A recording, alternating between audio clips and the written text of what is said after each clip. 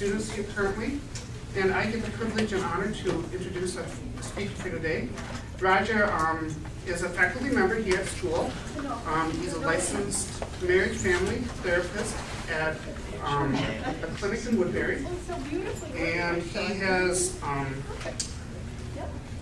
his BA at the University of Maine, as well as his Masters of Ed at the College of William and Mary. And when he was out in Maine, he had the privilege of working with the Boston Symphony Orchestra. So he's really big into symphony music. He has mastered the timpani and... No, wouldn't say master, no. Oh, it's not mastered the That's timpani. And one other instrument. Oh, percussion. And he's also an avid Red Sox fan. So if you're a big baseball fan, that will really touch his heartstrings if you really get in a conversation with him along with percussion. He's going to be talking about parenting today in this session and the role of parenting within the Adler structure. So with no further ado, Roger Ballou. Thank you, Ken. This is Ken Becker. Ken Becker, yes. I was wondering, I'd ask him, did you say your name? So enjoy the workshop, folks. Well, you're kind of spread out, and my prediction is there'll be more people coming in. So that's good. We've got a place in here they can filter in, and I'll try to do a fairly good job of talking to you and welcoming them simultaneously, anybody else who shows up later. My impulse would be to not do anything until every one of us had a chance to introduce ourselves and tell us about yourselves and so forth and so on, but time probably doesn't allow for that. So I'm going to forego it. We're going to go till 10:15. I'm probably going to have you stretch and stand. It's not going to be constant what I'm going to be doing. Teresa is taping this, am I right? It's being taped, okay. So I'm supposed to stand in a fairly contained area. So if I go way over there or way over here, it's not good for you. It's fine. You can move wherever you want. Oh, okay. All right. Well, most of you, by the way, welcome. This is an adventure by the Adler Graduate School to have what we call the Masters Weekend. And some of the presenters are actually sitting in the room. One of our most eminent guests who came up from Chicago is Dr. Harold Mozak, who's sitting right here. And he's going to be the premier presenter for this afternoon, doing a kind of a workshop. Mim Pugh is sitting over here. She's going to be doing a sort of hosting tomorrow's luncheon. Is that right? You're going to be speaking then. Any other presenters in here? Let's see, I'm not sure. There are some people who are faculty members here with the Adler Graduate School here in Minnesota. Tina Feigl is right here. She's sitting. She's a faculty member. I think that's kind of it on the faculty members.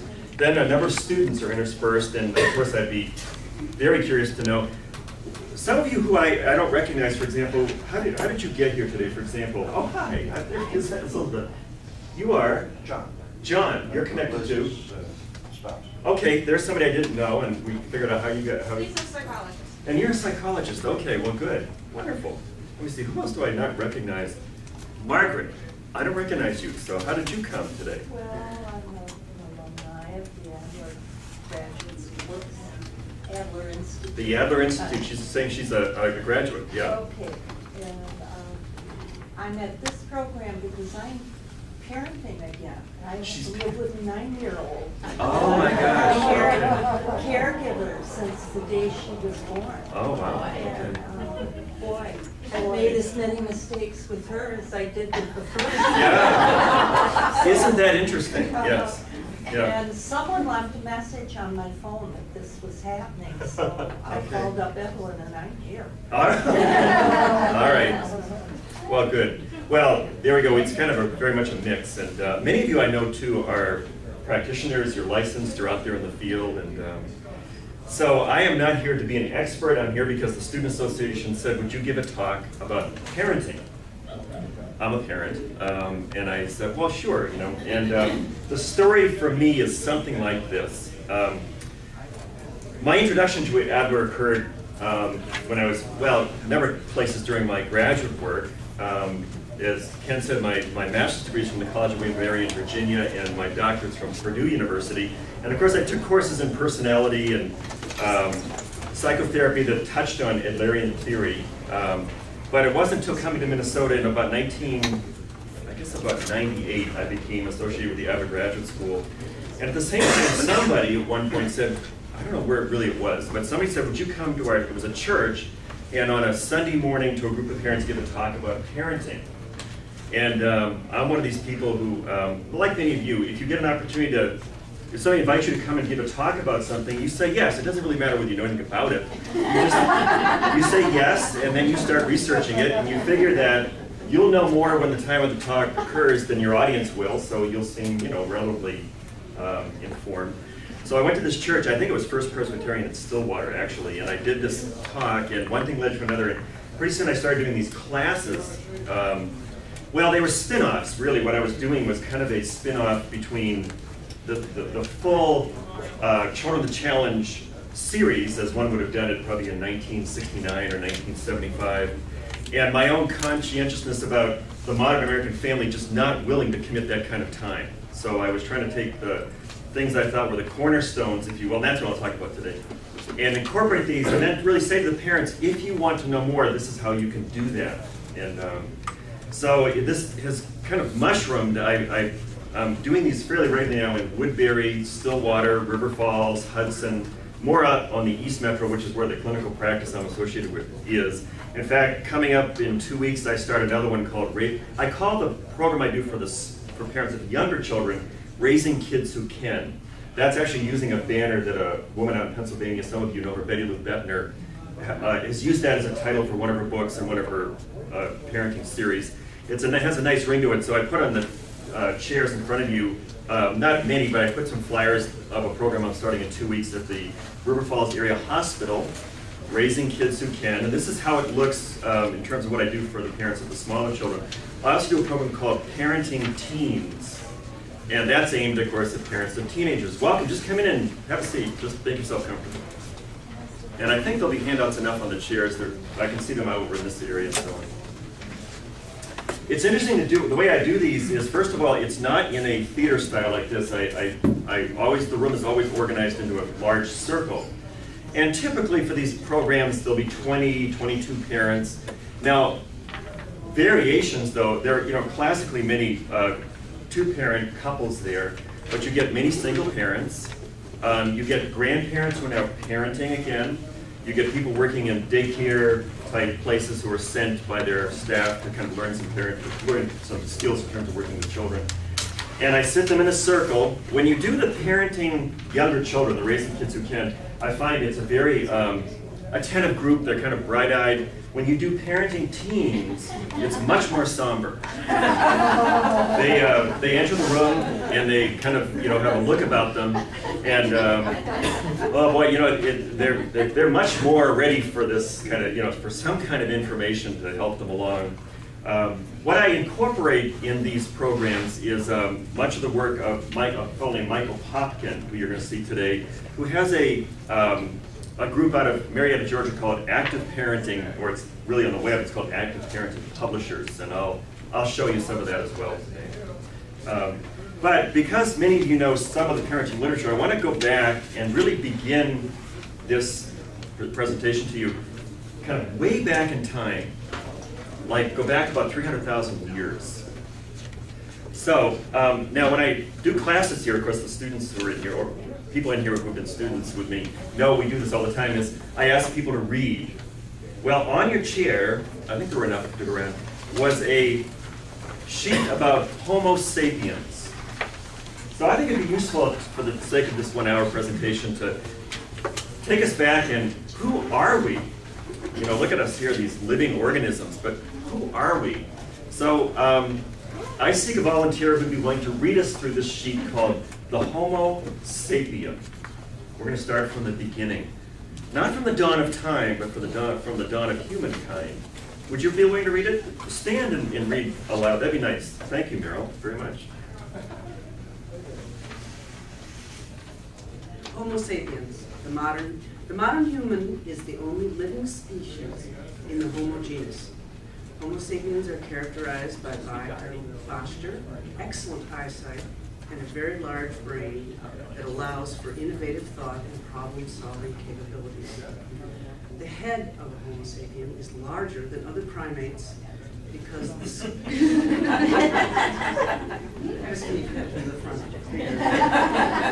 it is larger than other primates because the skull needs room to enclose this large brain. Humans also have a highly developed nervous system and strong senses. Especially important is the depth perception, stereoscopic vision, made possible because their eyes are located near each other.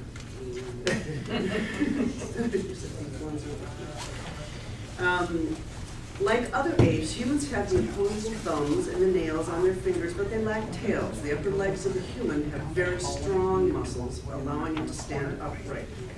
A curve in the spine near the lower back also allows an upright posture because the center of gravity of a human is directly over the pelvis. Humans probably evolved from Australopithecus afarensis because this was the first species to stand upright. Very, very good. We all watched you get that word in. However, afarensis did not have a large brain comparable to the brain of a human. This species died out by about 1.4 million years ago, but probably gave rise to Homo genus. The first species of this genus was Homo habilis, first seen about 2.5 million years ago. This species was upright and had a much larger brain than afarensis. Homo habilis was probably able to use simple tools and lived in a hunting-gathering lifestyle. This species gave rise to Homo erectus, upright position, first seen 1.8 million years ago. These people were larger than Homo habilis, and Okay, perfect. and had an even larger brain. They were even able to develop some civilization, living in groups and making permanent settlements. Homo erectus died out about 250,000 years ago, but not before giving rise to our species, Homo sapiens. Humans were first seen 300,000 years ago.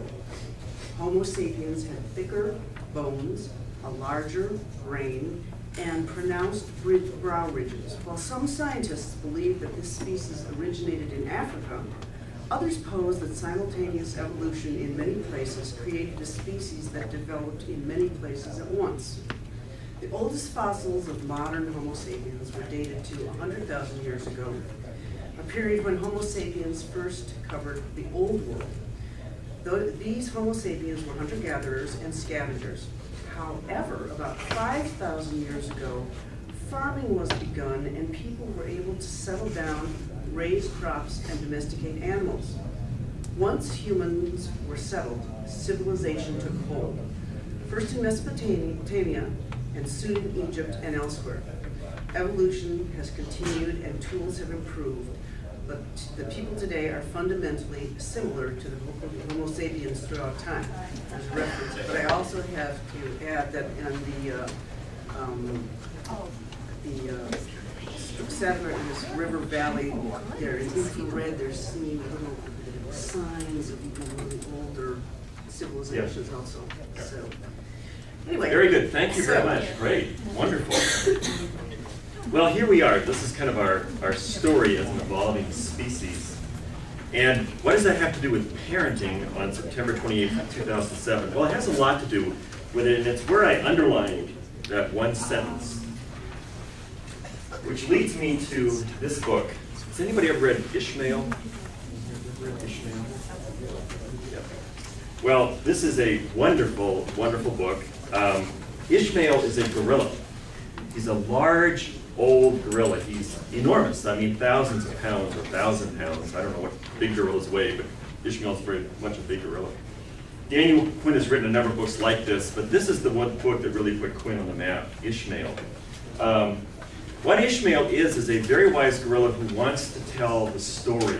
And what I mean by that is he's looking for a young writer to whom he can tell the story of the evolution of the human species from the gorilla's perspective.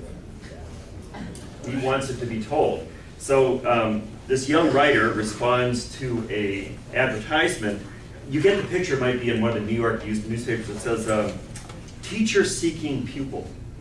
That's it.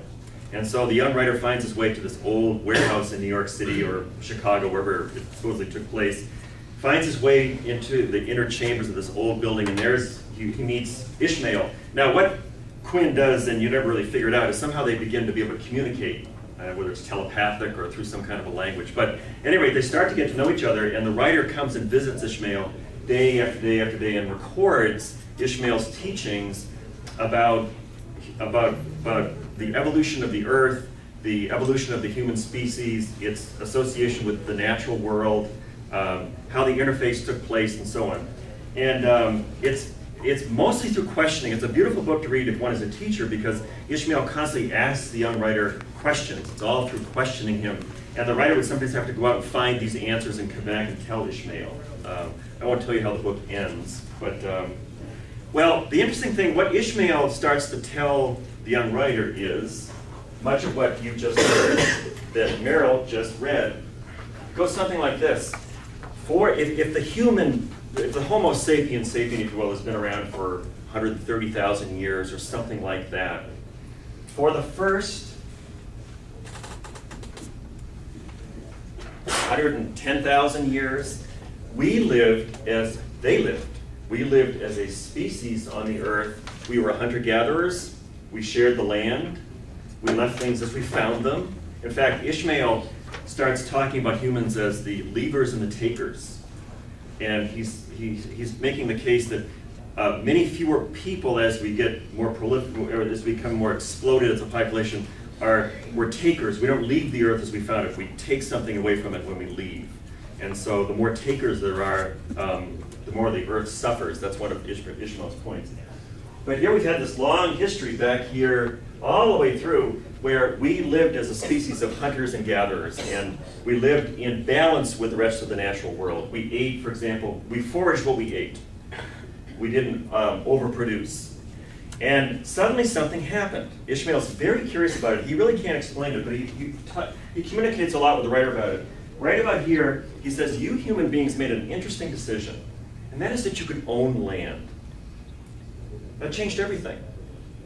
Whoever thought, until you thought that, and no species had ever said, we own land. They would take land and hunt it and sort of look at it as territory, but it wasn't that they owned the land. It was, for example, the game that inhabited the land. And then they'd move on, as hunter-gatherer tribes did.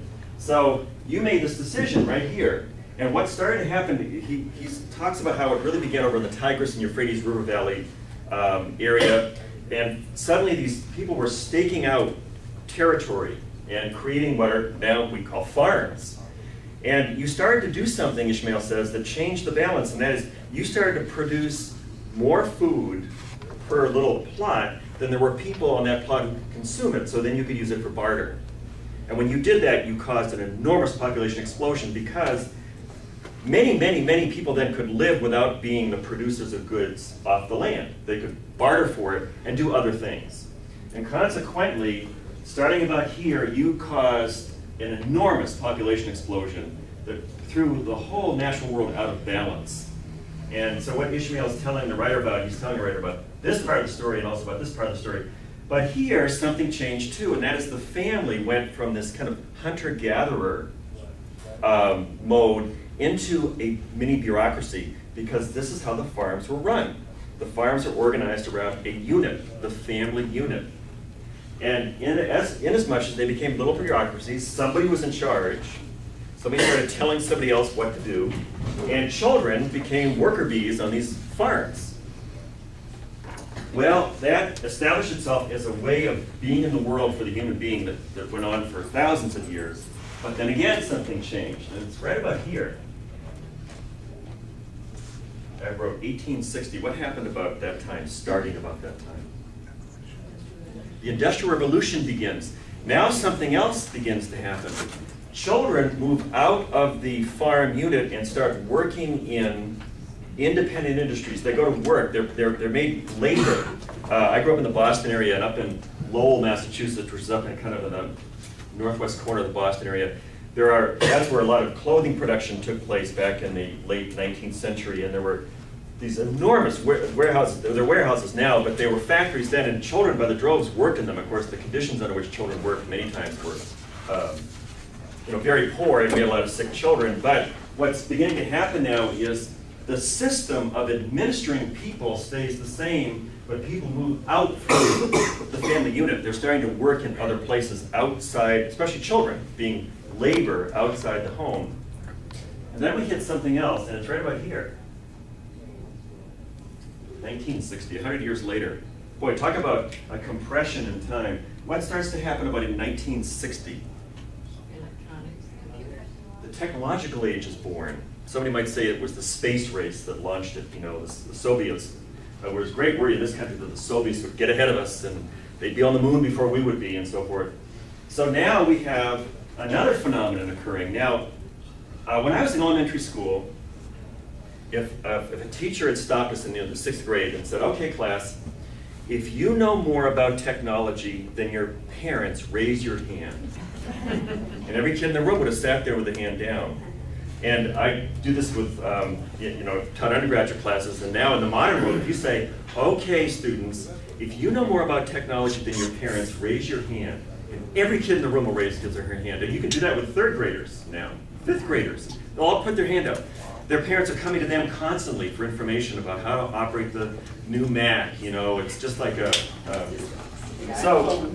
iPhone, she says, yeah. So we have this enormous change taking place, and people are not responding to each other. And of course, as people get older and these become generations carrying on through time, people are less and less willing to live under this sort of agrarian idea of how to be in the world. And that is that people will tell you what to do and you do it. Now, we have a lot of organizations that still are more or less organized around that idea, but they're changing, like the military complex. You know, it is changing. They're trying to adapt. People are responding on the battlefield quite like they used to. We have people coming along. Some of you know the work of Edward Deming, for example. Does the word name Deming mean anything? He was a kind of a sociologist, industrialist who, back in the 50s and 60s and 70s, he had kind of these novel ideas about how to organize people in production. And Deming was writing, the Americans didn't listen very much. They still liked that bureaucratic model. They liked that idea of, let me have my subordinates and I'll tell them what to do. Deming actually started consulting with the Japanese auto industry was one of the places he started consulting, and at that time he had companies like Datsun. Remember Datsun?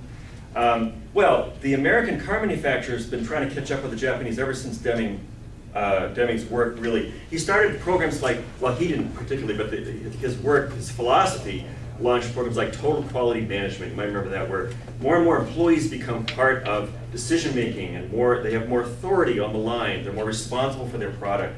They're not waiting around for some boss to tell them what to do all the time. So this whole model's been changing. Well, industry's changing, and the military is changing. But what is one of the last great units to change? The family. People still have this idea that, like they did back here, they can tell people what to do and they'll do it. And how many parents today in the metropolitan area of Minneapolis, St. Paul will say to their kid, do it because I said so? I mean, it's such a modern kind of curve response. It has been for a long time. And back here, kids would say, okay. And up here, what do they say? No. Make me. But why would kids say okay? Like back in the day? Like what's changed? Because kids are still kids. Well, I think that the theory of the whole philosophy of how people relate to one another has changed dramatically. As we're going to hear directors talk about it, people are less willing to submit.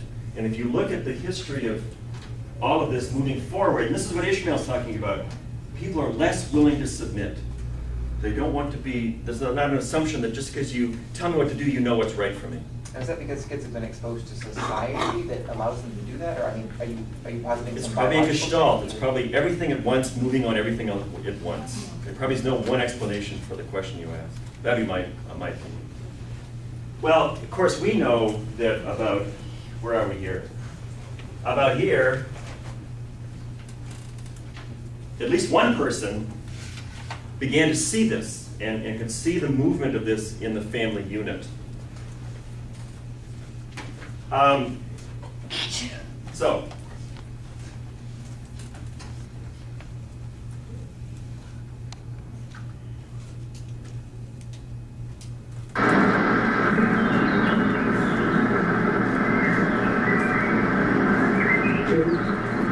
the social mistaken pattern is built up in the first 4 or 5 years. Mostly we find as reasons for it imperfect organs, or that the child had been pampered, or that we find hated children is among orphans, sometimes illegitimate children, ugly children, not wanted children, and so on. This pattern is fixed and can be changed only if we are able to convince this child about the mistakes, or later in life. Therefore we could eliminate the mistakes in this pattern, either in prevention, to educate the family how to educate children rightly, or we could make the school an instrument of the social progress, to recognize the mistakes in their beginning and to accomplish more social interest among the pupils. Later in life it is more difficult, and it must be an individual treatment, how to convince such a person and how to change him.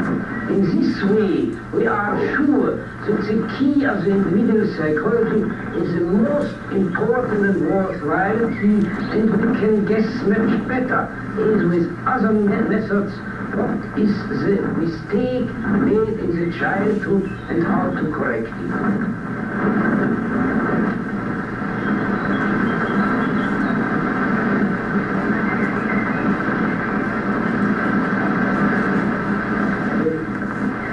And so, ladies and gentlemen, I come to the following conclusion. I discovered 20 years ago the inferiority complex, which had been proved to be a very worthwhile key for understanding human nature and personalities. As I have explained, an individual is a unity from the beginning of life, and his style of life cannot be changed without understanding the mistakes made in the roots. And these roots are lying in the family life, in which each individual is formed and molded. So we can find that his great striving to overcome the difficulties of life, his striving going on from a feeling of inferiority and leading towards the goal of superiority, is always combined with a certain individual degree of social interest. We find in each expression, in each movement of each individual, how he has used his training for social interest, and so when he meets later in life the problems which can be solved rightly only if they are really solved in a great social feeling, then it will be decided if he is adjusted rightly or not. So we find at last that all the failures in life, problem children, neurotic and psychotic persons, delinquents, suicides, drunkards, and so on, are always lacking social interest. And it is not only this interest, but in the same way they are also lacking courage, understanding, and the right training for the solution of the social problems. Thank you, Dr. Becker. By the way, as you looked up here, you might have noticed this doll. This is Jacob. Jacob comes to just about every Introduction to Adlerian Psychology class. We have Jacob come with us to remind us of who we're really talking about here. You know, where's the beginning of all this? And probably it predates Jacob's age. I don't know, how old is Jacob? 6 months? What about a 6-month-old baby? Jacob doesn't talk, so I can't tell, but that's why Jacob's here. And it was Ken Becker who said, "Are you going to bring Jacob this morning?" And I said, "Oh, I will. Okay, I'll bring Jacob." So he comes to each class. If you noticed in front of you, I put this common concerns expressed by parents regarding the behavior of their younger children. If you need some extras, I've got them up here. But every one of these parenting ed classes I do, I'll do it 2 weeks from Monday night in River Falls, I poll the parents, and I have them write these things down. I say, what are the problems that you tend to have most with your young children? And this is the list, and I update it as I need to, but it's so consistent. It varies very little. Now, when I go through this list of parenting concerns, these are young kids and how the parents are viewing the challenges. Tell me when I get to the end of this list, what themes you heard. Okay, these are the areas of child behavior that seem to most challenge parents of children ages 2 through 11. Morning and evening wake up and bedtime routines, dressing and undressing, eating, teeth brushing, constant repeating instructions and requests to younger children. Children ignoring parents' instructions and requests. Now this is from the parents. They've been giving me this over years of asking. Children talking back to their parents, sassing them. Children taking advantage of parents when parents are occupied with another task. Children constantly wanting to renegotiate choices given by parents. Defiant children. No, I won't. Sibling rivalry, arguing, fighting, complaining to parents. Children's lack of impulse control. Children not cleaning up after themselves. I know that's about 10 or 12, but what are some themes you hear? Control. What do you hear? You hear control. You hear submission. What else do you hear? Power. You hear power. Rebellion. You hear rebellion. Defiance. You hear defiance. Seeking independence. You hear independence. So, Maybe children with not much social interest in the family organization. yeah, what would you call that? He's saying not much interest in the family as an organization, not much social interest. What would you call that? Well, Narcissism. Narcissism, she's saying. That's a hard label to put on a 2-year-old. Narcissistic. Yeah, she's saying they are. So you're saying kind of a social interest, kind of a sense of the family. well, the children are very. I'm going to ask him to clarify. You're on a The theme. children are very focused on their own thing and their own. They want their video games. And they don't appear to me to take into account the fact that mom is busy with the 2-year-old. They're separate. They want their stuff. They want it now. Let's call it lack of social awareness. Yeah. Or self-interest. Well, caring about the family as a system. Parents haven't explained how a family works. Okay, and one more comment. You said parents haven't really explained to children how a family works. How a family gets through life and works and sets things up and there's reciprocity. Parents don't do that for little children, or most non-Adlerian parents don't. She's saying the non-Adlerian parents don't do this. Well, maybe it's not so obvious because the parents aren't out in the field, they're not cooking, they're not having 9 kids, so the little kids don't get to see a family operating. They see dad disappear, they see mom disappear, and they hang around and hired help. One more comment, yes. I think the parent and child gap has become this, and they are equaling with their children rather than being a source of guidance. Not even authority, but guidance. So it becomes, and the children take on the I, me, gimme, gimme, gimme, take me, kind of syndrome. There's a theme in what you just said that in one of his last works Strikers wrote about, that the playing field has sort of been leveled in a way. That this assumed power that parents have over children, that game has changed. Children have a lot of power to change, to manipulate, and so forth. But yeah, you're onto a whole series of themes which, certainly, wouldn't it have been nice if things hadn't changed and the mindset of the paradigm of parenting 5,000 years ago were true today, and you would just say to your children, go to bed. And they would say, oh, okay. And I'll brush my teeth and I'll clean up on the way. And then you would just, go open your book again and sit and start reading. And the children, you'd be very quiet within 20 minutes. I wouldn't like it because then the society would be that I would have to submit to the overlord. And I don't want to do that. Oh, okay. You don't want to do that either? No. Oh, okay. Well, what's happening here is, as you can see, is what Adler, I think, clearly recognized was the social milieu was changing. The paradigm of people working with people was changing dramatically. And that what really was coming to be more the forefront of people's interaction was notions of cooperation, about making assumptions about people in groups. People seeing that as they serve a group, it's good for themselves as well as the other. And so it's kind of a paradigm shift. So in running parent education groups, I do this, introduce, and I'll be doing this in 2 weeks. And a lot of parents will sit there and go, I never thought of that. Now, we have thought of that. I mean, that's a big part of the training here, I think, is to see this newer paradigm. Things are accelerating very fast here.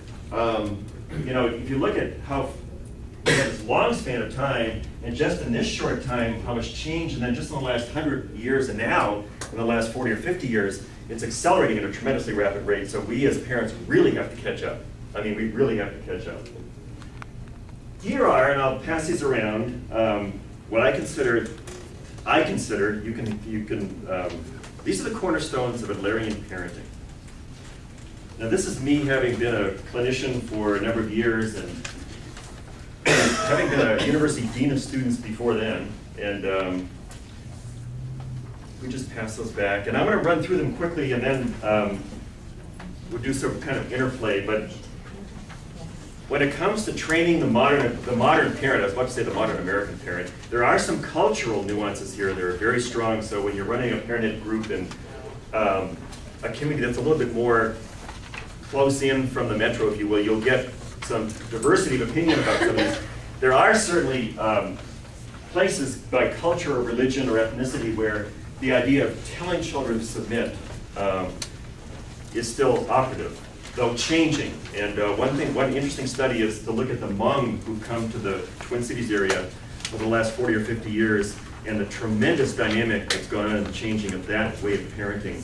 These children, the first generations of Hmong kids, were very responsive to their parents in terms of telling them what to do. But as they were Americanized, the kids were becoming less and less willing to do that. So there was a period, I think we're sort of moved beyond it, in the Hmong families, many right here in the cities, where there was hostile rebellion from young Hmong kids about their parents, and as much they saw to their parents as cultural values in terms of parenting. All right, you could probably add your list. I'll just go over mine. And in the parent ed class that I would do, I put these out on the front end. I don't have a little part about the Masters weekend up there, but I take that out. But the rest of it is very much, they're going to do some reading. They're going to read, for those who are really invested, they'll read Children the Challenge, and many will. Some parents don't read anything, they don't want to, so they just sort of take away what you can give them verbally, plus handouts, and I'll give you some samples this morning. Other parents will kind of walk the line. If you give them something nice and simple, they'll read it, but they're not going to read a book. So we go through these ideas, and we keep trying to bring them back in the course of training the parent. The objective of your parenting is to prepare your child for responsible and independent social living. Many very needy parents try to hold on to their kids because their kids satisfy their emotional needs, or they try to get them to. So I want the parents to think about their child as sort of getting out of the nest quick. That will be the greater gift. Most times as a parent, you get from your child what you behave for. So they like to sort of tell me that they respond to their children. That the reason they get tough with them is because they have to. Well, if you look at it a little more systemically, as a parent, most times I think you get what you behave for. So if you have a highly rebellious, resistant child, good chance that something in your parenting is promoting that, or maybe even provoking it. You cannot make a child do anything, but you can win your child's cooperation. One of the messages out of Dreiker's work was that's really what parents do best.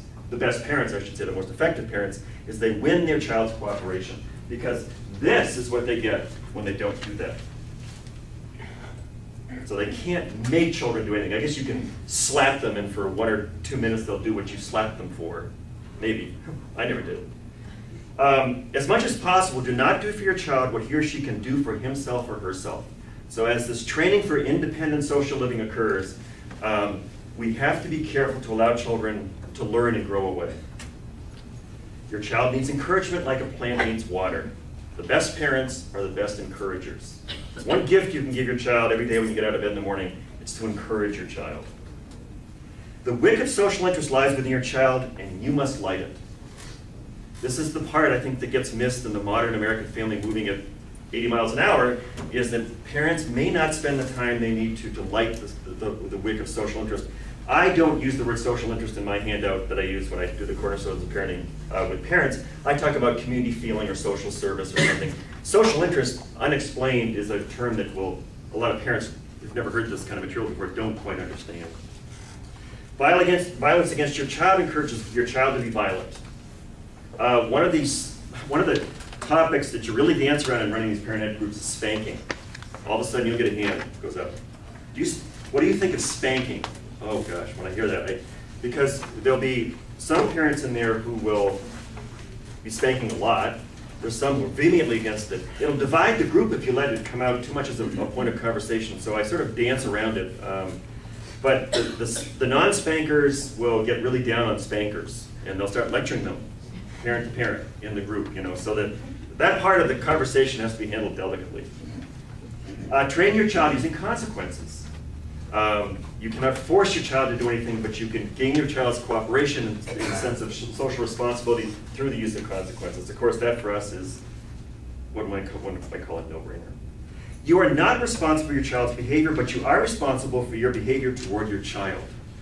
This is something that I think trips a lot of parents up. They get out in places where their child will act out, and they suddenly feel a tremendous responsibility to tame their child, to quiet their child, or remove their child, And so are we really responsible for the behavior of our children? Probably not.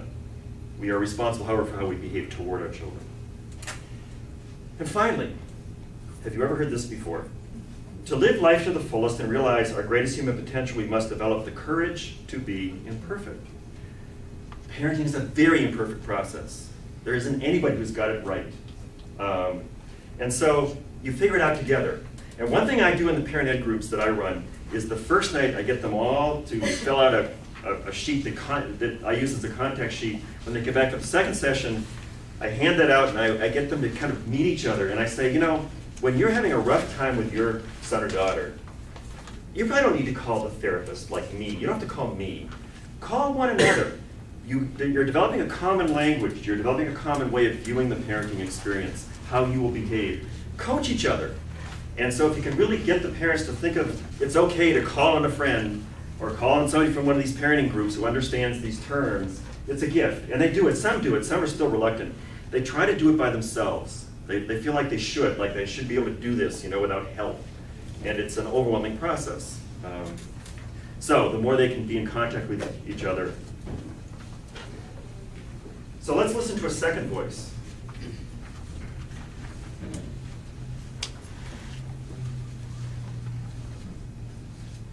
He said that punishment in a democratic society is useless. It seems to me that punishment, while I admit that it does not support learning, nevertheless does have the capacity to inhibit activity, and sometimes it's quite useful to inhibit activity. The sad part is it does not inhibit. All our criminal laws, the death penalty and so on, all the threat of punishment does not stop people from misbehaving. It becomes inadequate as a stimulation. We will find that anybody who at the point of the gun makes something do it will not enjoy its success very long. We find better ways to stimulate participation and fulfillment of punishment. Empirically, you'll find it in our schools, in our homes. It just doesn't work anymore. And anybody who believes that he can, through punishment and threat of punishment, subdue people to stop them from doing wrong, is simply mistaken. It doesn't go. The acts of punishment increase with the acts of violation. We have better ways to get consensus, participation, than punishment. And these are the ways which we try to teach. Another question? Dr. Dreikers, would you explain the subtle differences then between punishment and logical consequences, which you've suggested as a technique for coping with problems? You see, in this class, we will try, after we have eliminated general consideration, to work with concrete approaches. Now, logical consequence is one of the most powerful and necessary means. Right. You see, as long as we are speaking against punishment, the futility of punishment, we are always accused of being permissive. And most people don't see any other alternative, either punishment or permissiveness. And we find that we have stronger methods to influence people, in particular children, to conform to the needs of the situation. The authority of the adult is gone for good. You can't make a child or stop a child from doing something.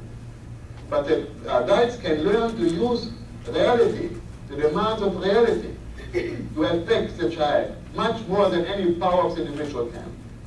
Now, the adults find it very difficult to distinguish, because as soon as you stop him from doing something, you're already punishing him. If you let him experience an unpleasant consequence, that is punishment. That's not true. It has been done in such a way that the child realizes that is a situation. And there's a subtle difference. Punishment is retaliation for what you have done. As you will need when we discuss more in detail logical consequences.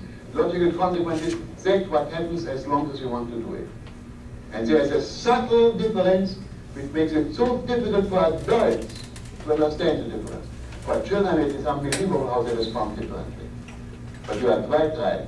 The distinction is difficult to make for adults for whom any unpleasant consequence is punishment. How many of you had never seen him before? I had a feeling there'd be some number of you who had never heard his voice, or how many of you had never seen Adler speak before? Oh, quite a few have never seen Adler speak, okay. Let me run you to the year 2007, well actually 2006. And there's a new voice here who's doing some wonderful work.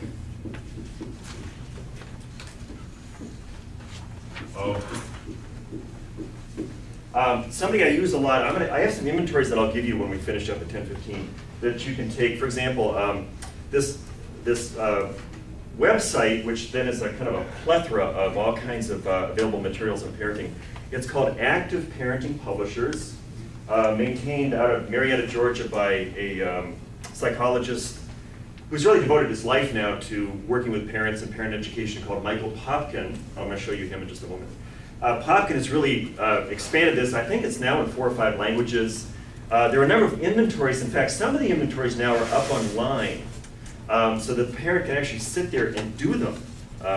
Trying to just, what's very important in the initial stages of working with parents, I think, is to have them understand what their current parenting style is. And I have an inventory that will help you do that. Some of you who've been in my classes, but I spend the initial part of my parent education classes having them think about how are they behaving towards their children? What is their parenting style? Let me show you Popkin first, and then I'll go into that for just a bit. I have to flip this over to,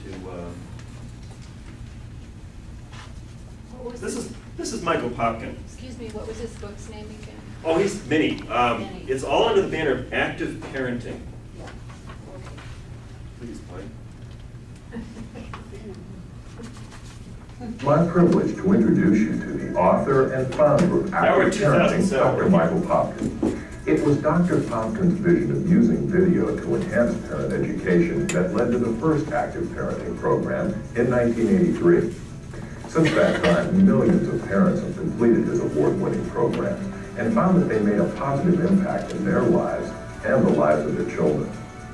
Dr. Popkin has traveled throughout the world talking to parents and educators about the importance of parenting education, and has appeared on CNN and over 200 television shows, including Oprah. Oh, and like you and me, he's also a parent. Dr. Michael Popkin. Hello, and welcome to Active Parenting Now. Your commitment of time and energy in being here says volumes about how seriously you take the job of parenting, and for that I congratulate you. As I talk to groups of parents and professionals, I always point out that parenting is both important and difficult. important to the future of our society, and difficult in that today's complex world creates many problems that didn't exist in generations past. And like any job that's both important and difficult, it deserves training and support. Now, thanks to organizations and individuals like the ones making your program possible, we're making parent education available to more and more parents. So, have a great time, and I'll look forward to joining you again later. So, here we begin. A 6-session course called Active Parenting Now, designed to help you do the most important job in your life for the most important people in your life, your family. Active parenting, the most important job in my life. She asked for more handouts. I'm not sure. What I'm trying to put out to you is, I'll make more of these. We can get more made. The handout that I just gave you is a view of the different parenting styles and how children respond to those. And it's an interesting chart when you look at it, but this is based on a template that's done by an Adlerian out in the, lives out now in Washington State, Henry Stein. But he did a nice job of sort of saying, well, you know, when you take the variations on the styles of parenting, what do they look like in operation, and then how do children respond to these many times? This handout is, I've done a few workshops for like teachers, you know, and they like this because for them they sort of work from the right-hand column across the page. And if you have a child who's acting in a certain way many times in a classroom, you can maybe extract by watching the behavior, how might that child be parented at home? And then as a teacher, how might I work with that child? Not to counter the parents, but in some way supplement what they're doing. The theory about the parenting of children, as some of you may know, and what you're trying to work towards is something like this. Adler himself said that when it comes to actively parenting children, or not, the two great mistakes can be what? Neglecting a child or pampering a child, right? And by neglect, of course, I think he meant not taking care, not sort of abandoning the child. You're not taking care of the child's needs. You're not attending to the child in any way. Pampering is of a different kind, and there are various ways to pamper a child. If you took this, it would look something like this. We have over here parents who are neglecting, and then we have parents who are pampering. Now, pampering in the I think the Adlerian view today, it really comes out as one of two behaviors on a continuum. And the continuum would look like this. Now, if we fast forward to Michael Popkin's language, and I have an inventory that I'll give you, you can go home tonight and find your parenting style. But what it's going to do, it's going to try to tease out where you sit on this continuum. Assuming you're not here, when you run a parent education class, you're not getting these parents, I can clue you. They're not going to be in the room with you. What you're going to get are many parents who might be in that category, but not in this category so much. So you have this continuum. For the sake of argument, over on this side, we have what Michael Popkins calls autocratic parents. Autocratic. When I say autocratic, what jumps into your head? And sometimes it's called the domineering and controlling parent. What do these parents do? When you watch a domineering and controlling parent or an autocratic parent, what are you seeing many times? Hovering. Hovering. You might see hovering, okay? Criticism. Criticism. They're always right. Pardon? They're always right, I heard somebody say. Yeah. Many times it's sort of like it's my way or the highway. Don't argue with me. On this side of this continuum, you have what, it's a variation on the theme. Hopkins is going to call it permissive parents. When I say permissive parenting, what do you think of? What jumps into your mind? No limits. You don't listen to me anyway, so why bother? Why bother? Overindulgence. Overindulgence.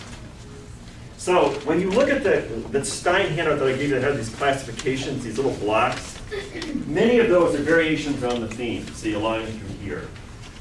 And so these actually are both styles of pampering a child.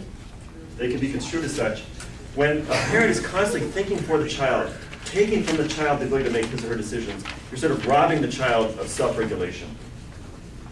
When indulging a child, overly indulging a child, the child doesn't build the infrastructure towards resilience. There are some that would believe, and I don't know whether this is really true, that of the two types of parents to have, choose this one. Because there may be some evidence that the children that come out of this kind of a family or that kind of a style might be more prone to higher levels of anxiety and possibly, along with that, depression. That this child without structure and regulation develops a more anxious approach to life. It may be more demanding too, but it may be more anxious. So this might be the greater mistake, believe it or not, of the two along this continuum. So what one is trying to do in these parent ed classes, and you don't want to put it up as sort of a center there, it's not quite like that, but you almost want to get them as parents to think about parenting differently, and Hopkins is going to call this authoritative parenting. I probably didn't spell it correctly. Authoritative parenting, that's the approach. Democratic and encouraging, and if you look at the first block of your sheet there, that is what the active parenting initiative is really all about, and really what I think is now today the extension of 1960, 1965 in terms of Children the Challenge, the thrust that was trying to be made there. Now, it all fits within the same large orbit. Here is, now this is what you can take home tonight. I'll start passing these around. We're about done. We have a little bit of time for conversation, which I wanted, 5 minutes at least. For those of you who have never taken it, this is the parenting inventory. I'll be doing this, if your ears are burning, Monday night, 2 weeks from. I'll be with a group of about 20 parents over River Falls, and they'll start the class after a little bit of explanation. By taking this, now the one thing I don't do is give them the score sheet during our first meeting, because they will stop listening and they can't wait to find out what kind of a parent they are.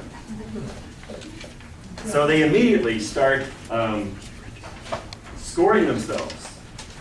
I'm not worried about that now. We're at the end of the hour for you. Here's the scoring template.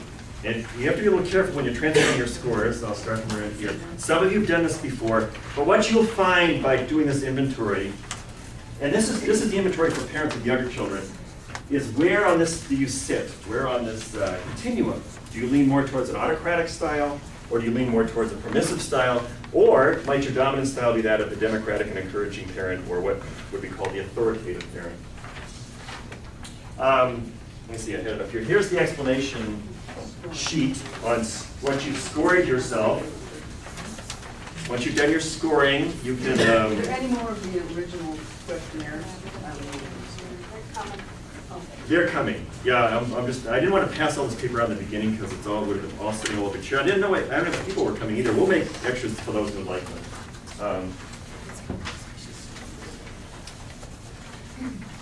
The last thing I will say, and then we'll close up so you can have some conversation. I won't. We got too much paper going around right now. I don't want to pass it out, but I do have some handouts up here of what I use about the final sequence in these parent ed classes about implementing training of children through the use of consequences as opposed to punishment and reward.